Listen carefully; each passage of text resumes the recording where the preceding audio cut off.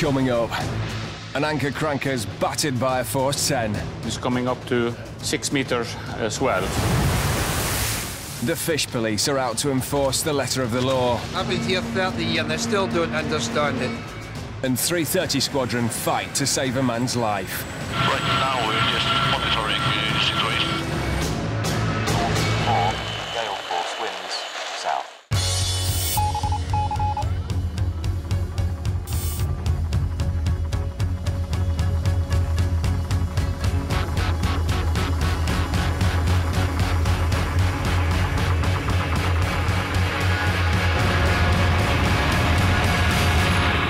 Okay, guys, we are ready for sailing now.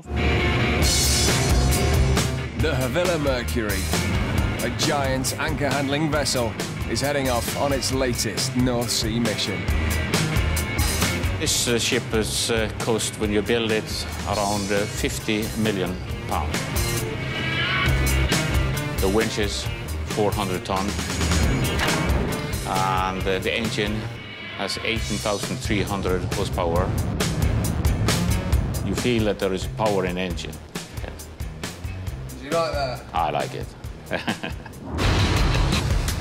These extreme machines are designed to hold gigantic anchors, used to hold oil rigs in position from the seabed.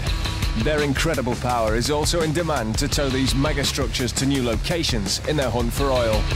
Built to withstand the toughest conditions on Earth, these anchor crankers, as they're known, can cost up to £250,000 a day to hire.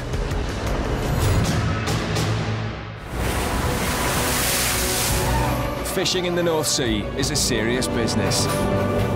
Competition is fierce, as big hauls can mean big bucks. Few prawn cocktails there, eh? But every year, it's estimated over £80 million worth of illegally caught fish is netted in Scottish waters alone.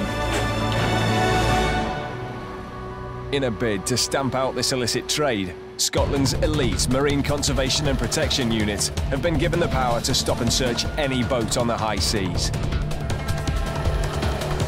In the last year alone, they've boarded over 700 boats and inspected nearly 350,000 tonnes of fish. With a vast fleet of patrol ships, these guys make sure nothing slips through the net.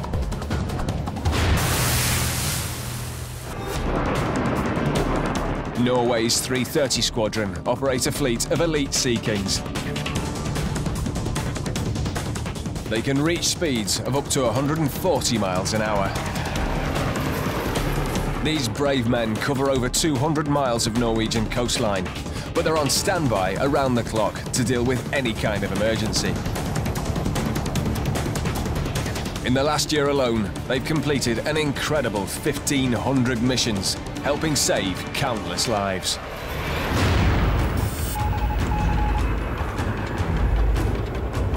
The crew has just been called out from their North Sea airbase. A man is unconscious with a critical head injury after plummeting down a ski slope.